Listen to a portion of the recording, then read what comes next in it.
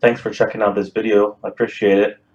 This is the second video in looking at kind of rapid math tricks and tips, or mental math, speedy arithmetic, so-called tricks for doing arithmetic quickly and accurately.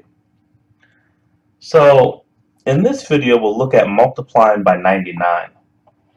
This could come up, kind of day to day. It's possible. We do lots of stuff that are maybe around 100. Lots of dollar amounts end in 0.99, so it's possible that that could come up. If you're at the dollar store, things are, 99 cents. Oh yeah, I have 6 items. How much is that going to come to?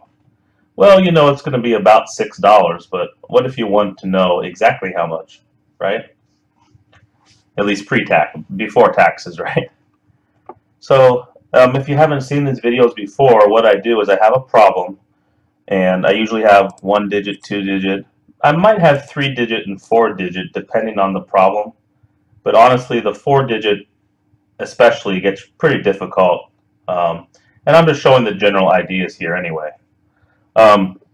So for example, we're multiplying by 99, so the 99 is fixed here, but the 1-digit number that I'm multiplying by, as you can see, it's chosen randomly by Excel.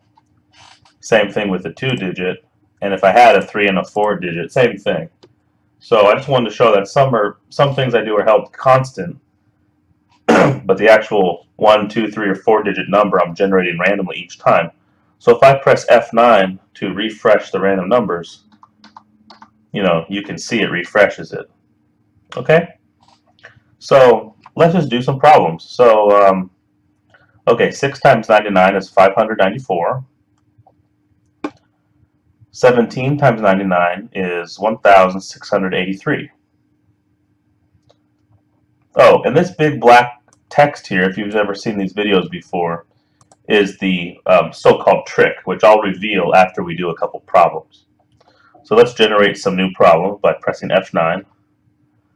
Okay, so 1 times 99, that's a hard one, right? 99. 47 times 99 is 4,653. Okay, let's do a couple more. 4 times 99 is 396. 18 times 99 is 1,782. Okay, so let me show you the trick now. Highlight this, make it a nice, pleasant green. Okay, so here's the so-called trick. First, you subtract 1 from the number to get the left-hand portion of your answer. Then you subtract the number from 100 to obtain the right-hand portion of your answer. And then you just put the left and right-hand portions, you put them together.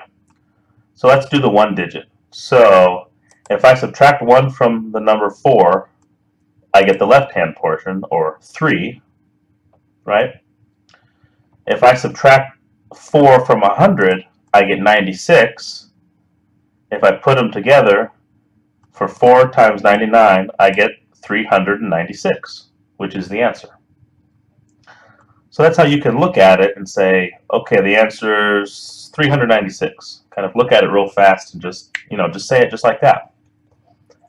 A good skill for these types of problems is estimation and just having a rough order of magnitude. I know the answer is going to be around 400 because 4 times 99 is about the same as 4 times 100, which is obviously 400.